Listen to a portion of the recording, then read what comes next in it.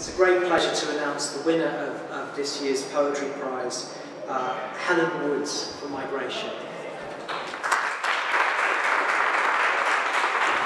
Migration is a flock of birds who leave the last shrill calls of summer, leave the trees and nests that cut them like a hand, while they waited for their hearts to grow big enough to fit the whole world in. Their wings sing of a bright new future.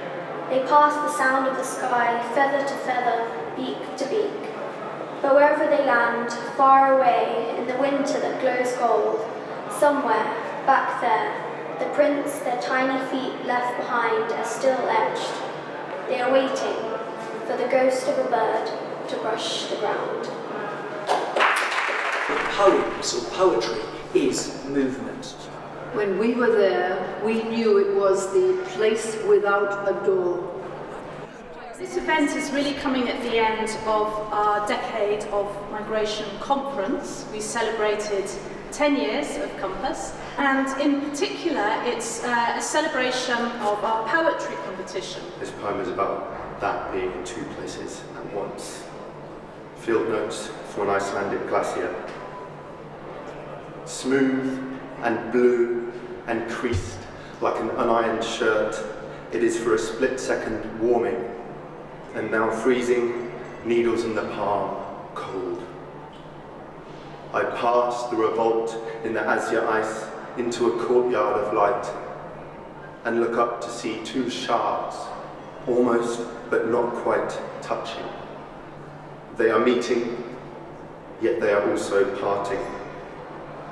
By the same degree, I am here in Iceland, watching a glacier melt in Katla's molten glare, and in my imagination there, in Kew Gardens, where Henry Moore's bronze oval with 2 points holds the light intention,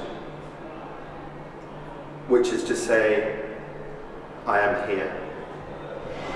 It was really motivated in some ways by the same reasoning behind our photograph competition. So the photograph competition was developed because we were very conscious of the difficulties of illustrating migration and the ways that images around the migrant and migration are quite often very politically fraught. And so now we've got a fantastic bank of images that we can use to illustrate all our materials, and we really do make very good use of the photographs. Migration is very easy, and in fact in public debate it often gets reduced to just basically numbers and statistics and how many people are migrants, and you know what's a good number and what's a bad number, but also to interviews and extracting data from people, asking them questions and so on. And we wanted to recognise that actually, of course migration is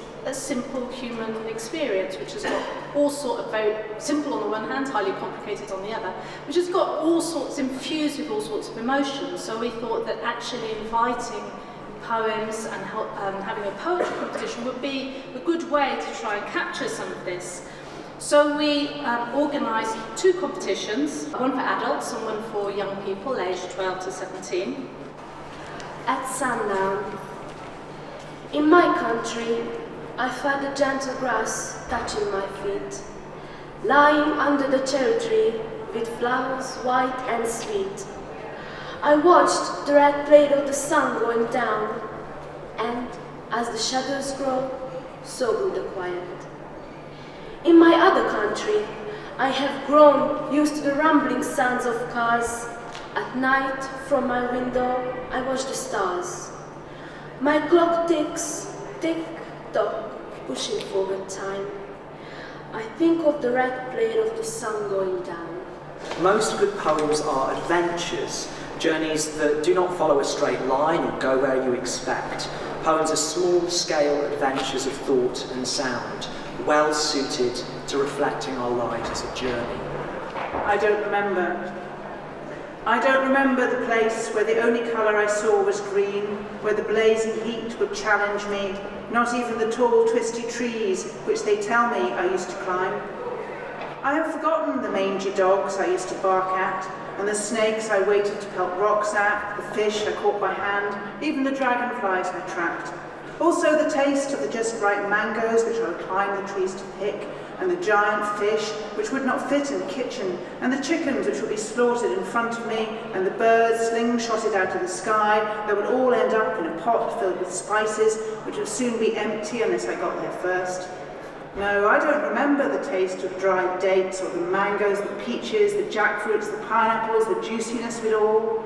I don't remember the smells, the market filled with men just waiting for a customer, the cut grass being stored for the livestock.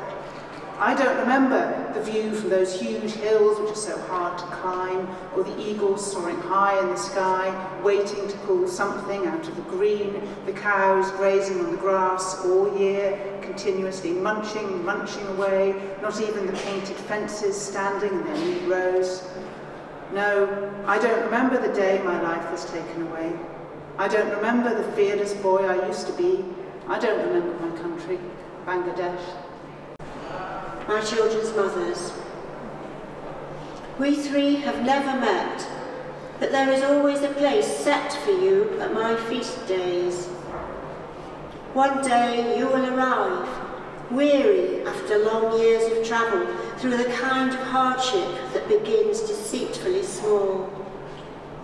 We will sit together and tell our stories of a land struck dead by a curse, by a baby, of an ache for something so missing that the sun turned its face to the wall and earth turned to winter.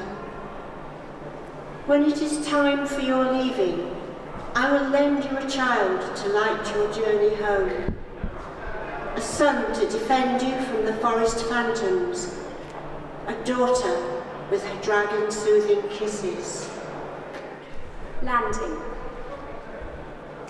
Before they emerged from the capsule, they never expected birdsong or the sound of the ocean crashing upon the shore, the jerk of recognition it induced in the pit of their spacesuits. So many harmonies courting each other across the coldest of stratospheres. And even if it later proved a simulation designed to reduce cortisol in the bloodstream of long-haul voyagers, no one could explain the salt on their lips, the soft specks of sand on their lashes.